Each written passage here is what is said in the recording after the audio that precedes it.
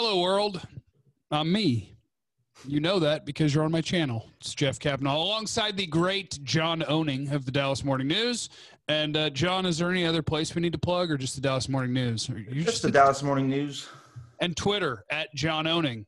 Yes, and sir. John does go with an H. Unlike the great John Machota, the great John Owning goes with, he does use the H. Standard. Because we're not lazy. We're not lazy over here with the H. I call the H the standard spelling. And I've been doing on the YouTube top tens of each position group. But since John Owning is considered edge god, that's what people call him in the draft community, is edge god, I thought I would bring him in to give his top 10 edges, and then later on I could correct that list. And by correct it, I mean I'll probably be wrong, but have a differing opinion.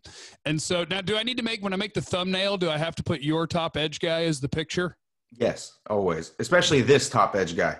Damn it, because I'd already made a thumbnail for this, and it wasn't your no. Out of respect for your time, I will create a thingy thing of Jalen Phillips. Oh, geez. So take me through the top 10 and a brief thumbnail and where you would pick the top 10 edge guys. You want to go 10-1 or 1-10?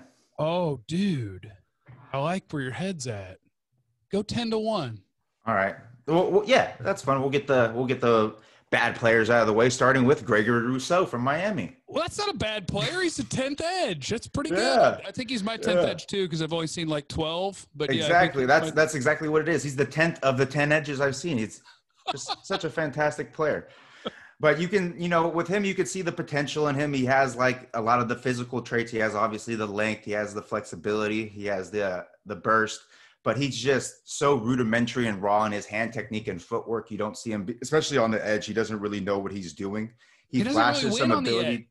Right? What? Like, that's the weird thing. He doesn't win on the edge. No, We're talking he doesn't. About pass rushers, and he wins from D-tackle. And when he's winning inside, it's not like he's like breaking down these offensive guards and like nailing really good pass rush moves with good footwork. He's kind of like running around him using his lateral quickness to beat these slower footed guards. So even his wins inside aren't that impressive.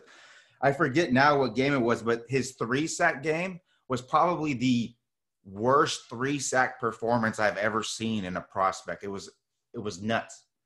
He's just so, and I've never seen somebody have so much production, but be so unimpactful from like a play-to-play basis. That's pretty amazing to me. So it's not his fault that people are calling him like a first-round player and mocking him super duper high. And so I feel bad for him kind of, and I've never met him. Because, we're destroying a guy because of where other people ranked him. He'd be great if you picked him in the 3rd or 4th round. And you're like, dude, we think we can turn this guy into something. But the talk about the first round is just creeping me out. Yeah, exactly. I totally agree. So then moving to number 9 is would have been his teammate this year if he was able to stay, is Quincy Roche from Miami. He's a guy who I really like his hand technique. He has ability to sequence moves. He has a really good cross chop, really good double swipe, uses those really well. But the thing that really bothered me is he's small. He's kind of 6'2", 243, and then he doesn't have really overwhelming power. He doesn't really have the speed or burst to really stress offensive tackles' pass sets up the arc.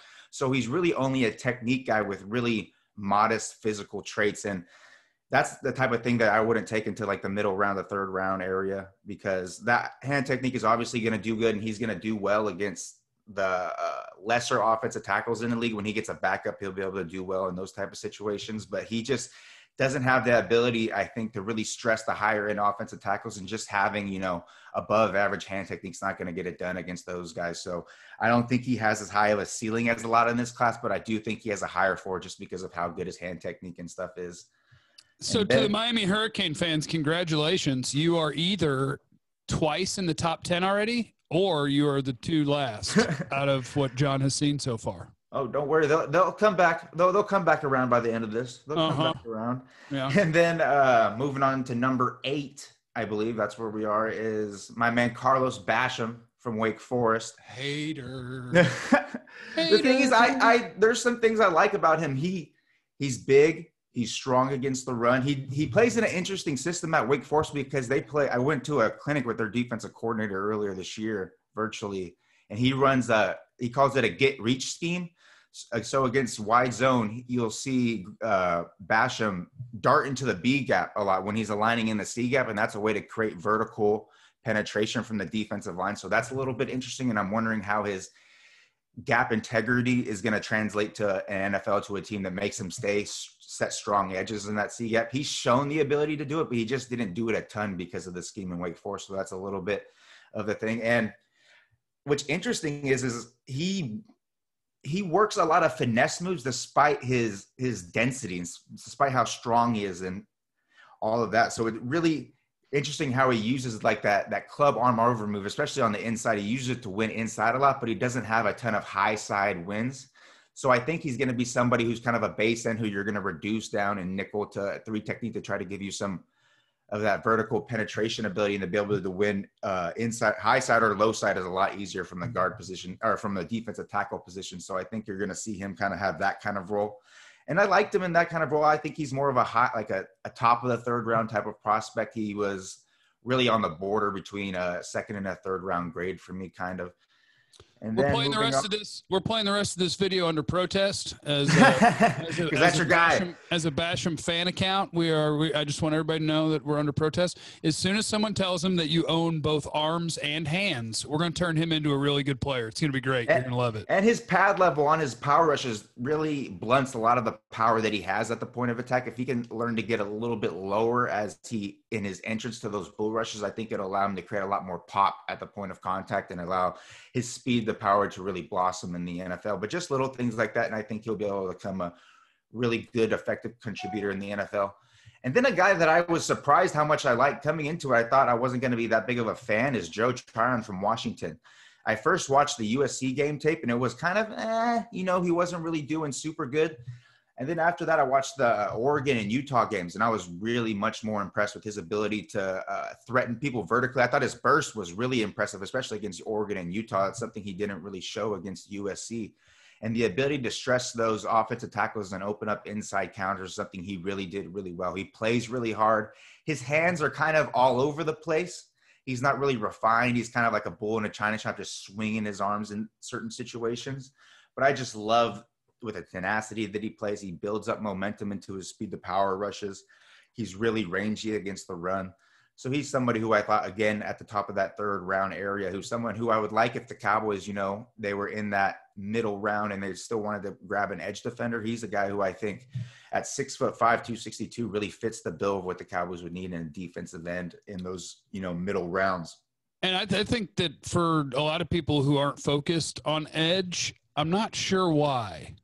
Like you got Tank and you got Gregory, but outside of that, to think that Anai or Armstrong would stop you from picking an edge in the first few rounds, let's get to know these edge rushers. Let's get to know them. I mean, we've seen in the past 2 drafts how effective a really good pass rusher could be when you can go 3-4 deep on the edge with really effective pass rushers. And I think the Cowboys should take that. I think you should draft pass rushers almost every year. You can never have too many. The ability to put pressure on opposing quarterbacks is really important in today's NFL. And if you get pressure on them quickly, that's really difficult. So I'm always going to be for drafting edge rushers every year. Number 6 is Mr. Jason Owe from Penn State, the athletic phenom. I mean, no sacks. He's so funny. Sacks. He's so funny to watch because you see the athleticism, but it's against the run, which is weirdly enough. He doesn't really let it blossom when he's a pass rusher, but against the run, you see he does some crazy things where he'll be playing speed option and he'll take the QB and the running back at the same time. He'll be guarding the QB, and then when he pitches it to the running back, he'll go and chase the running back. And you just see crazy plays like that against the run littered throughout his film. But as a pass rusher, he's really, really raw right now. He doesn't really know how to use his hands. He doesn't really have any developed footwork to manipulate offensive tackles. And that's why despite his great athletic traits, and I think that if he refines his pass rush ability, he could be one of the higher end edge rushers in this class, but he's just not there.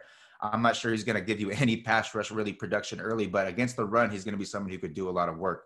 And those zero sacks are just – I'm not a box score guy, but even zero sacks is insane. I mean, John Ledyard had a good Twitter thread the other day talking about how I don't think there's ever been an edge rusher who's become a really contributing level player who had 0 sacks in their last game and played at least 7 games. It's why you trust the tape. I mean, my guy at Missouri, Tyree Gillespie, I think he's a decent safety prospect. No picks. Sometimes weird stuff happens. You can't worry about it. Exactly. And then moving on to number 5, give some Texas flavor, Joseph Osai. You know, if you watch him against Tevin Jenkins, it's kind of a bit of a struggle, but against really everybody else, he performed well. I think he has the speed up the arc. I think he has a really good long arm speed to power move. He does a good job feeling inside counters. He's active against the run. He's not as good as Owe against the run, but he does kind of similar things, how he's active, rangy, making plays outside of his gap. He's stacking C gap, shedding, making plays in his secondary gap and the B gap. He's a guy who I was really impressed with. And I think second round, he's a guy who can give you a lot of pass rush ability early and even provide some disruptiveness against the run. I think he would be a great, rotational piece early on in his career for a team like the Cowboys on the edge. And he plays super hard. Oh, incredibly hard. He does so much of his stuff is just because he does not stop. That was one of the most impressive things is he was getting his butt kicked against Tevin Jenkins the entire game. And then last play of the game. Yep. Last play of the game, he finishes it with that speed rush off the edge. So he never got down on himself. He got pancaked at least 3 or 4 times, but he just kept coming. He was not afraid. He has zero, I don't know if you can cuss, he has 0 B word in his game. Yeah. I wonder, good. He must have, because I had Texas fans mad at me when I was like, Tevin Jenkins kind of gave him the business, and people were like, he had 3 sacks in an awesome game. And I was like, well, he didn't do that against the right tackle. That's all I'm telling you. The right tackle, exactly. He must have done a nice job when he flipped. And then number, what are we on, number 4? 4, yeah, number 4. And you're going to offend Longhorn Nation, I bet, if you have a certain guy ahead of a certain guy. Yeah, that's the next one. I'm going to get to that. Number 4 is Kwity Paye. Edge, Michigan, Mr. Sub 6'5" 3-cone. You see the freakiness. He has, out of everybody, I say he shows the most athletic traits on a play-to-play basis, most against the pass and the run. You just see the speed. You see the ability to generate momentum, the explosiveness off the gate. But like Owe, he's super duper raw. He doesn't know a lot of what he's doing, and he rushes the contact way too much. He kind of gets belly to belly with offensive tackles a lot. And despite his size and despite his ability to generate momentum and all of that, he's not a great power rusher because sometimes his pad level rises a little bit too early, right when he's coming into his bull rushes. So it kind of blunts his power at the point of attack. But when he starts using those finesse moves, he starts using double swipes, he starts doing cross chops, you really see the potential to be an elite pass rusher in the NFL because those freaky athletic traits. And I think if you can just harness his hand technique, especially get him to develop that and use more finesse and stop working speed to power so much, I think he's someone who can become a really effective pass rusher in the NFL and someone who I think warrants consideration in this. I know people are going to take him in the first round, but personally, right. I think he's someone who I would take in the second roundish area. I'm a little bit of a harder grader on these edge prospects. I love that you mentioned the side to side because he was one of the guys that sometimes you'll know the backstory on a guy before you watch him and sometimes you won't. Kwity Paye, I did not know his backstory. And in my notes multiple times, I was like, he's he runs like a running back. He's duck-footed. Like, if you notice, he's duck-footed. He has when he walks around, his feet are like this. And it's like, so he kind of like, it's short and choppy like a running back looking for a hole, and I'm just watching him. I'm like, Jesus, he's a 270-something pound running back. But yeah, it's just super the way he moves is different. It's different. And then number 3, guy who coming in, I wasn't sure I was going to like about. I didn't watch a ton of, but I really fell in love with watching his tape. And it might have been because one of the first plays I watched was him long-arming Tevin Jenkins through his soul. But some guy named Bob on Twitter got real mad at me for posting that because I was studying Jenkins, and I saw that play, and I was like, oh, that's nice for Ronnie Perkins. And so I sent it out, and Bob was like, this is not representative of these players. I'm like, oh, yeah, if that's what you thought I was saying, anyone, that's not what I'm saying. It was just a nice play for Ronnie Perkins. But, yeah, Ronnie Perkins from Oklahoma really – I was super impressed with his ability to convert speed to power despite being sub 250 listed. I mean, he does it perfectly. He knows how to threaten with speed to get the offensive tackle to start moving backwards, and then he'll convert that speed to power with that long arm rush the way he can win high side or low side. He also has a good 2-to-1 that he converts into a long arm. So he's just a really well-developed speed to power rusher, much more developed than you see most of these pass rushers who work a lot of speed to power in this class. And I think he has the ability to win high side with pure speed. You see the bend, you see the ability to contort his body to really bend the corner at really acute angles. That's really impressive. And then gets against the run man, he's a maniac. He's, I think, the closest thing to Owe in his ability to make plays all over the place, get off blocks, slant. He can penetrate. He can hold a point. He does a lot of things really well. And I really fell in love with his game. And he's someone, there's always a guy every year who I'm higher on than everybody else, who I give that cheater 1-2 grade to, that no one else really has that high. And Ronnie Perkins is that guy. I would take Ronnie Perkins with the Cowboys to 44th overall pick and be super happy about it. I think he's just really an impressive player. And I think a lot of people are underrating him in this class. You think he could be a 3-down player initially? Because that's the one thing in my notes about him is I just wonder, does he really hold up, or is he a pass rusher when he gets in the league?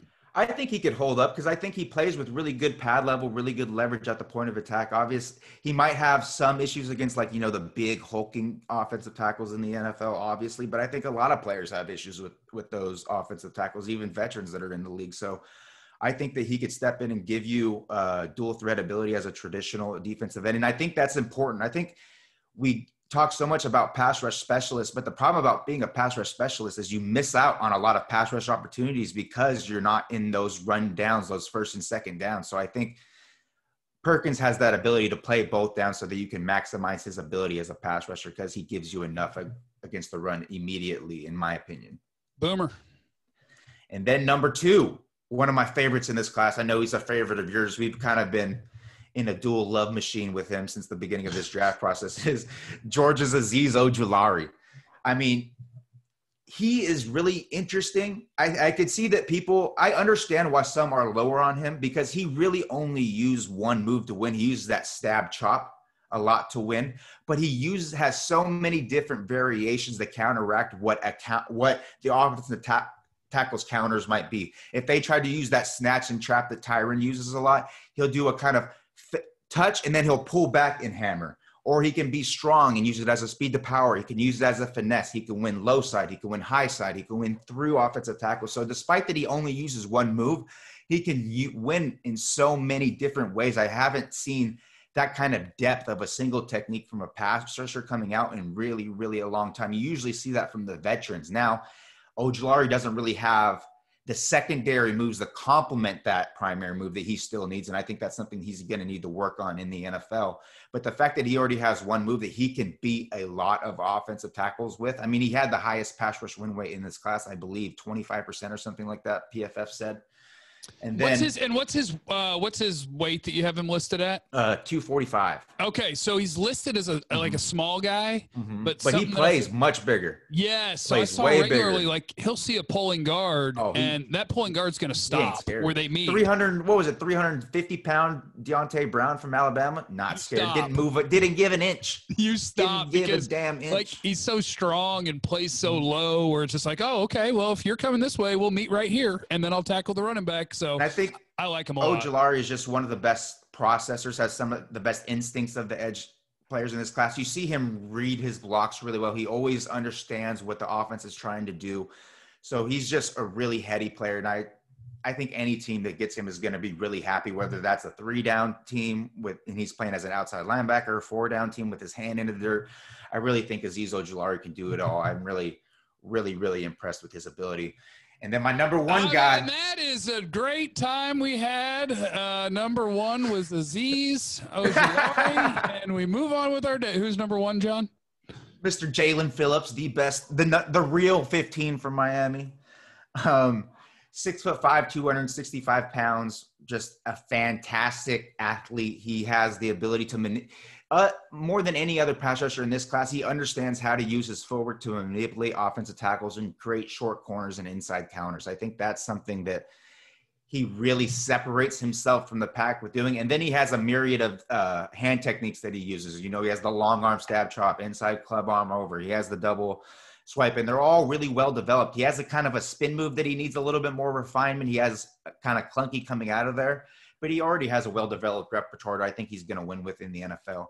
And the only thing that really gives me pause about him that is not included in my grading is obviously the durability concerns from the medical retirement, the concussions, the wrist injury, all of that stuff. But from a just pure tape perspective, I think he's the best in this class. Once we factor in the injury history, he's your second edge. We'll just move him down to 0.1 and we'll get him. Exactly. That's probably true. I don't factor in injuries because I'm not a doctor and I have no idea how to be able to, project how this injury affects a player according to this injury. That's not my expertise. So I just kind of throwing my hands up. Not my cup of tea. But on film, Jalen Phillips is the best edge rusher in this class, and I think it's pretty apparent in my opinion. Well, he's the most. I mean, to me, like the thing that I definitely give him is I think he's the most polished. Like what you're talking about. Like there's a plan. There's an array of different moves he can use, even if he's not a. What would you call him for an edge? A good athlete? Like I don't think he is the Gumby sort of going to turn this corner. Especially in this class when you're got guys like Jason Owe and Kwity Paye who are like the elite of the elite athletics. Yeah, he's more linear than some of them, but he knows what he's doing and where he's going, and he's really good. All right, so that's the top 10 edges according to John Owning. I'll correct it later, and by correct it I mean pretty much co-sign all of it and maybe move around some guys. Very small amounts. At John Owning on Twitter, I've told him to create a YouTube channel, but I don't think he's done it because that's John. He's just. I'm too scared. Okay, that's a weird take, but thanks for swinging by. I'll create a thumbnail for Jalen Phillips and we'll party. I appreciate you for having me on, Jeff. All right, let me see. How do I stop the recording?